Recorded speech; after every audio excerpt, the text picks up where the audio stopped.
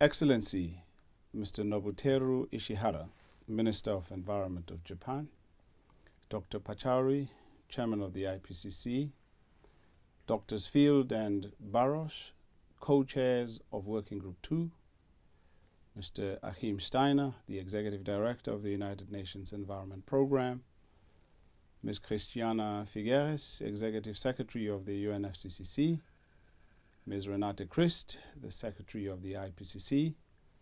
Dear colleagues, ladies and gentlemen, on behalf of the WMO, one of the two co-sponsoring organizations of the IPCC, I wish to welcome you to this session of Working Group 2. You have before you the important task to approve and accept one of the critical parts of the IPCC's fifth assessment report, one that deals with impacts, adaptation, and vulnerability. There is no doubt that this report, as all the products of the IPCC, will contribute enormously to the understanding of climate change and to the development of mitigation and adaptation policies. The intergovernmental nature of the IPCC, the formal process of approval of its reports by the member states of the UN, give to it a unique credibility and provide the strongest basis for policymakers to make their decisions. This has been confirmed again and again by the UNFCCC, the main mechanism for negotiating global action on climate change. With every assessment cycle, confidence increases in the science and in the ability of scientists to better understand human influence on the climate system and how climate change, in turn, impacts human activities.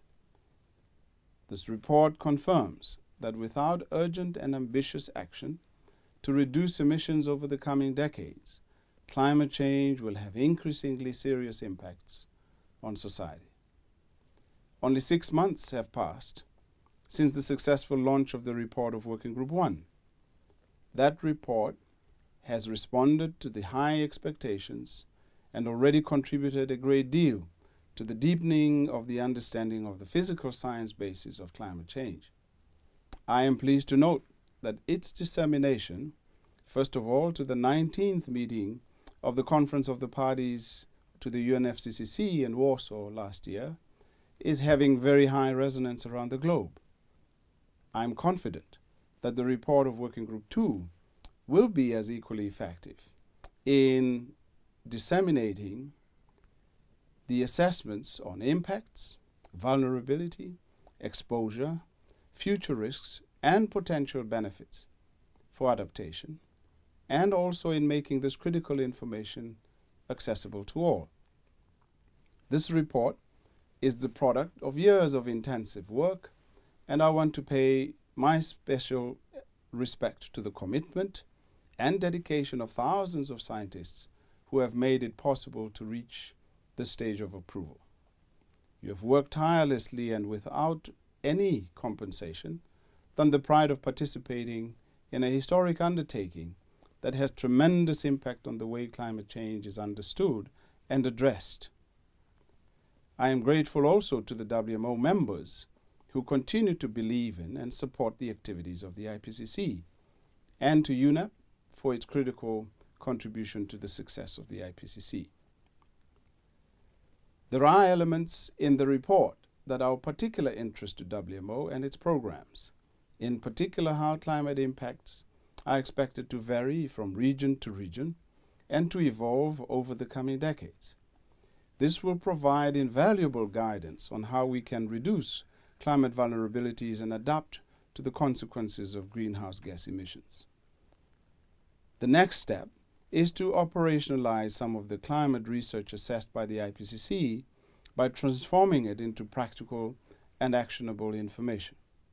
Working together, national hydrological and meteorological services and other organizations working at national, regional, and global level will deliver increasingly sophisticated decision support services aimed at building climate resilience, adapting to new conditions, and mitigating certain emissions.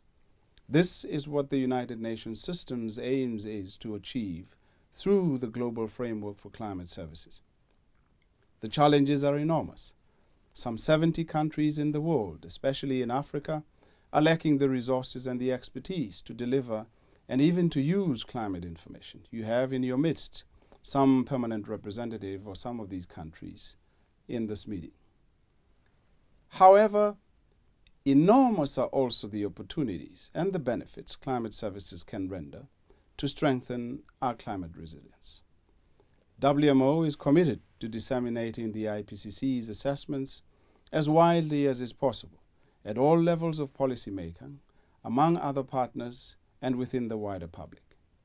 WMO is proud for what the IPCC stands for and what it has delivered over the 25 years since its establishment as a panel, and we will continue to support it into the future with resources and in particular to ensure its unique contribution to this very important aspect of understanding the Earth system into the future. Thank you very much for your kind attention.